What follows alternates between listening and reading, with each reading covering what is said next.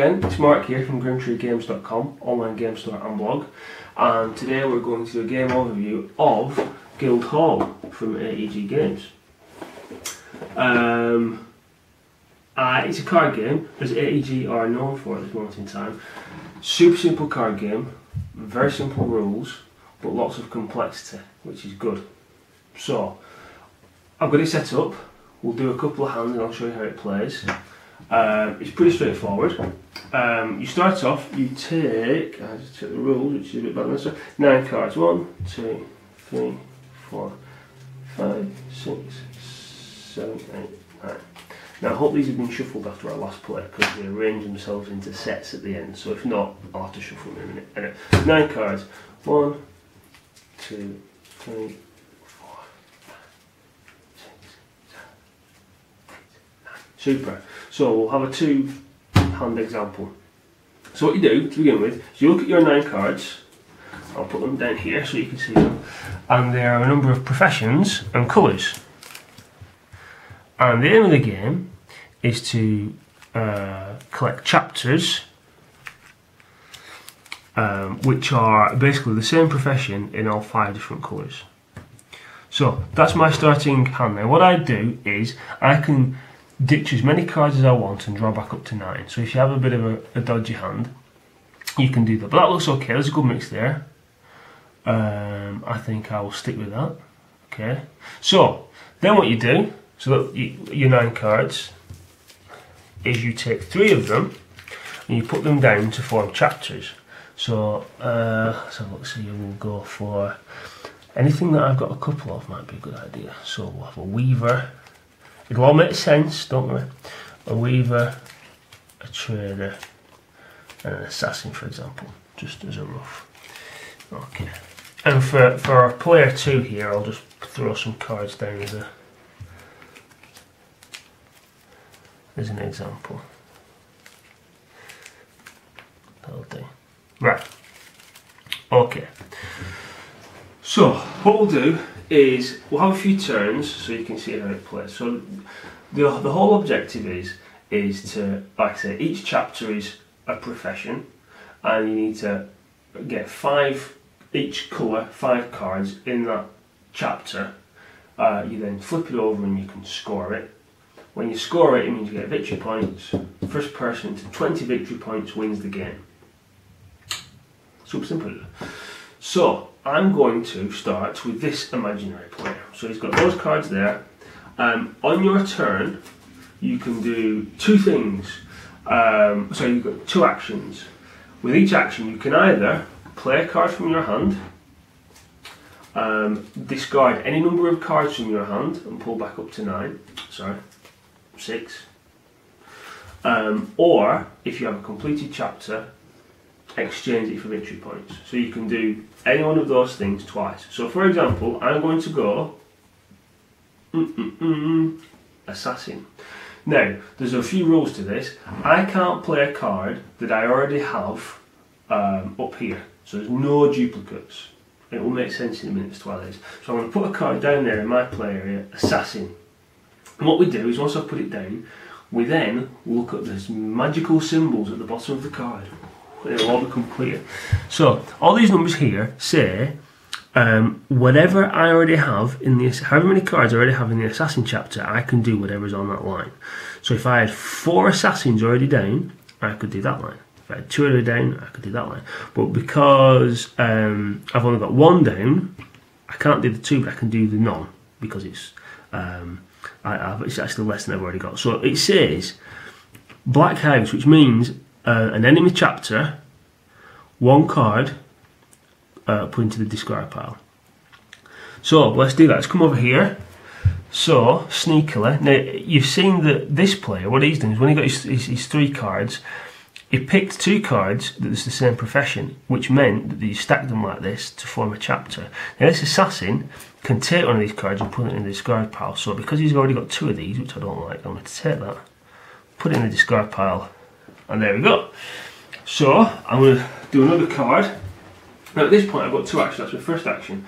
I could if I wanted to discard some cards and pick up as my second action, or if I had a completed chapter I could get some victory points. But I'm not going to do any of that. I'm going to pick another card and I'm going to play it. So let's see, what could we do? So I'm going to go for a Weaver. I'll show you a Weaver. Put a Weaver down in the play area, so this is where you put the cards as they're being played. So a Weaver says, I've already got one Weaver down, but that does no good for me. So from my hand, I can take one card and put it into one of my chapters. Okay. So I'm going to then look at my hand, and any card I can put down. There we go. So I'm going to put that down there. Super duper. I can't do any of the actions on that. It's just that has allowed me to place it, but I can't do anything that's on the card. So, end of my turn. Anything that's in the play area then comes up to join their companions in the chapters. Like that. Super duper. And that's it. That's the turn. Other cards that you will see. We'll go through all the chapters, I think, briefly, because it's quite important. Because these symbols are very good. It means that there's no sort of language barrier. You can see the symbol, and in one line it explains what will probably take a paragraph to say. So the symbols are good. We like the symbols, but it would be handy for you to see what all the professions do. So I'll show you whether you like it or not. So come down here. So we've already seen the assassin. The more cards, the more assassins you already have down here, the better it is, to the point where you can send two cards from the enemy's chapter to the graveyard, which is good. Traders are a bit of a tricky one, really. If you put a trader down and you've got none down, you can swap a card between your enemy's chapter and your chapter. Sometimes it's hard to do that without actually helping the other chapter out, but tactically sometimes it can be very good. You don't have to do this, by the way. If you put it down and you don't want to do an action, then you can choose not to. If you have two traders down, then you can do two cards. If you have four traders down, you can swap an entire chapter. So I could take my one chapter with one card that's rubbish, and then grab somebody's with lots more cards in, which is very good. Weaver, again, so you've seen that one card straight from your hand into your chapter. Two cards from your hand into your chapter, but you've got to pull a card back from one of your chapters. And four is as many cards as you want, but you've got to pull two back. So that's good. Weavers are good. Historians pull the top card from the discard pile and put it back into the chapter. You can use that quite tactically, actually. If you've seen that, if you've seen that a card has gone down, this is a good time to play it. Look through the deck. Pull a card from the, look through the discard pile, pull a card and it goes straight into your chapter. Same again, but two. Very good. Let's have a look at some of the other ones. Farmers. So these victory points here, this is the only time you'll get these victory points using these cards. You get these little tokens. So if I played this and I already had a farmer down, I get a victory point, which adds towards my total of 20 to win. If I had 3 down, I get 2. Oh, calamity. 2 victory points. So farmers are good. Farmers are a good way of racking up quick victory points. Dancers, however many are already down in the chapter, which is the X, you get to pull that many cards and get a bonus action. So this is very good at sneakily lining up several players at once. And I think that's all the professions. So none of these change. All the professions are the same. As in, you don't have to learn all these different symbols and rules for all the different cards. Once you know what all the professions do, you know it. So if we fast forward a little bit, and if we say that I've had my turn here, let's have an imaginary turn here. So let's say he's going to go Historian, which means he can pull a card, which would be a good thing to do, because Historian, pull a card from the discard pile, that will get the yellow Historian, because we need a set of all 5 colours, important, back into his, back into his hand. That puts it down onto the chapter, so that's good. And let's say we'll do, I don't know, trader for argument's sake, and we won't do an action. End of the turn, these come up here, excellent, done. Let's just look over to this guy. I'm running out of cards now, so I'm going to use my first action.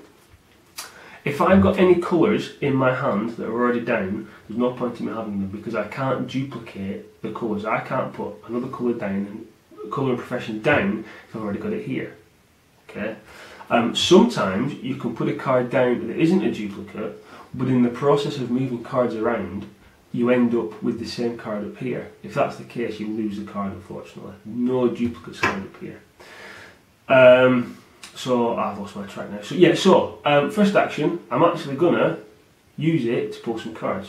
1, 2, 3, up to 6. Okay, done that. Now let's fast forward a little bit. Let's say that I had managed to put more cards down, done the actions and brought them up to the chapters. Let's say I've got a weaver there. I have to cheat, aren't I? Yes, I have to cheat. I need a green weaver.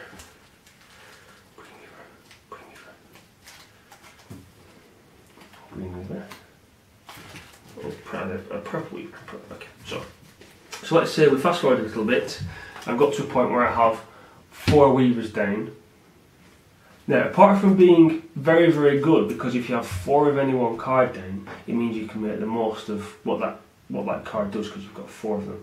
For my last, so say for one of my actions I put a weaver down there, I do whatever it says at the top, 4, weavers are awesome. I take any of my cards and put them down, but I've got to take 2 back from the chapters. We'll skip that because this is what I'm getting to. So at the end of your turn, so always at the end of your turn, anything from your play area then comes up to the chapter line.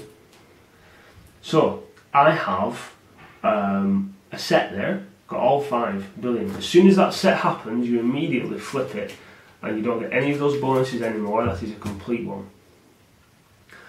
So in future turns, or if I had another action left in this turn, what I can then do is spend one of my 2 actions that you get every turn to score victory points. So if you look at these cards here, they've all got different numbers on, which is obviously the higher the better. And at the top it tells you how many complete chapters you need to convert to get those points. Some cards, for considerably more points, you need 2 chapters. And you want to spend these chapters, if you ever have 3 complete sets here, you can't get any more, so there's no point in hanging on to them, you might as well use them. But you can also see a lot of them have a bonus action as well at the bottom. Sorry, it's my fault. So this 5, you get more victory points, but there's no bonus action at the bottom, whereas the ones like this, you can instantly draw, that little symbol means, from the draw pile, take 5 cards into your hand. So say for example I'd say, right, I'm going to, for the second action, I'm going to score this, 4 victory points, and I get to pull 5 more cards. 1, 2, 3, 4, 5-ish. There we go. And that's the game, pretty much. It's another one of those frustrating games where it's easy to tell you the rules in a little clip like this, and sort of get across to you that it's quite an easy game to play. Once you start to see the cards work together, and once you start to see the actions play off against each other, it's a very good game. It's a very quick game, it's about half an hour, it doesn't take long to play. And I like the balance of not a lot of rules, but a lot of potential complexity and interesting gameplay, like most of AEG games, to be honest. I think that's about it. I don't think there's anything more to say, really. If there's anything else, obviously I'll put it at the bottom of the video. If I've missed any rules, I'll annotate it. Oh, actually there's one more rule. A footnote doesn't really matter as such, but when you do place things into your play area, because you get 2 actions, you can't place the same card twice in one turn with your 2 actions, because you would be a bit uber powerful then, wouldn't you, really? You build those lines a bit too quickly. So, sorry I missed that one out. Yeah, so that's about it. So, I hope you've enjoyed watching this. I hope it's been useful.